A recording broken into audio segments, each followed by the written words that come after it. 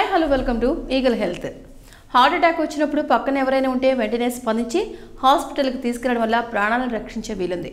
ఒంటరిగా ఉంటే ఆందోళనకు లోనై ప్రాణాపాయ స్థితి ఏర్పడవచ్చు. గుండెపోటు లక్షణాలు కనిపించినప్పుడు ఒంటరిగా ఉంటే కింద ఇచ్చిన చిట్కాల ద్వారా ప్రాణాలను రక్షించుకోవచ్చు. Aspirin tablet.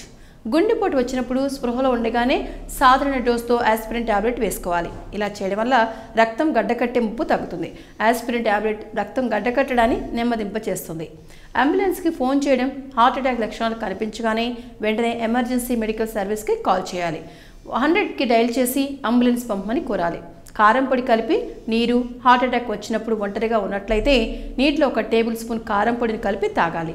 ఇది హృదయ స్పందన రేటు పెరిగేలా చేస్తుంది.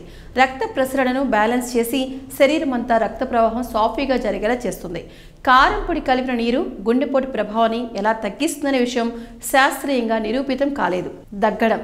గాఢంగా శ్వాస తీసుకొని గట్టిగా దగ్గడం వల్ల కాసేపటి పాటు బ్లడ్ ప్రెషర్ పెరుగుతుంది. ఇలా పదే పదే చేయడం వల్ల మెదడుకు ఎక్కువ మోతాదులో రక్తం అందుతుంది. కానీ అమెరికన్ హార్ట్ అసోసియేషన్ మాత్రం దీనితో ఏకీభవించడం లేదు. హార్ట్ అటాక్తో అచేతనంగా మారిన వ్యక్తికి ఈ టెక్నిక్ ఉపయోగించలేదు. సో ఈ వీడియో కనుక మీకు నచ్చినట్లయితే లైక్ చేయండి, షేర్ చేయండి, కామెంట్ చేయండి అండ్ సబ్స్క్రైబ్ చేయండి. Thank you for watching eagle health. Like and subscribe Eagle Health and Beauty.